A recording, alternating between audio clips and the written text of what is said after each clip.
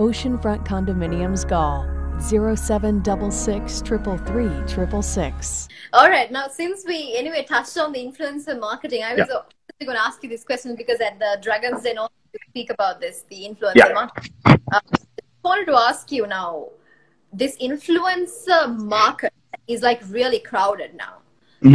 And in Sri Lanka, being an influencer has become an ambition or like a dream sort of a thing. What do you think about this influencer market from both the aspects, if I ask you?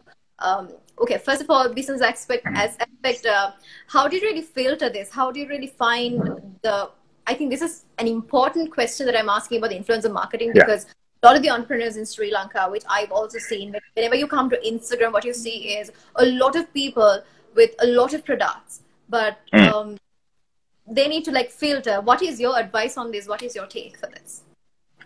I mean, definitely it's as simple as it is finding the right influencer for your brand, but it's not that easy to do that. So a lot of experimenting. So you'll hit some roadblocks. You'll work with some influencers that who's not the right match for or the fit for your brand. But you just have to go through the motions and go through the cycle to kind of figure that out. But like doing a bit of homework and kind of if there's someone who would promote like any brand on their profiles, like just looking into their profiles is the best way to do it.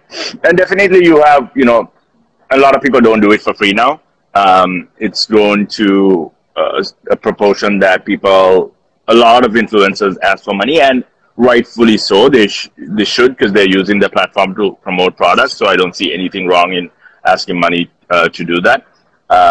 It's just about finding the right fit, just going through the motions, going through the cycles, going through their profiles and figuring out what's the right fit for your brand. Like just because an influencer has a huge amount of following, but if she's not socially, culturally responsible, there are influencers like that with millions of followers who don't set the right example to, young people coming up kind of thing.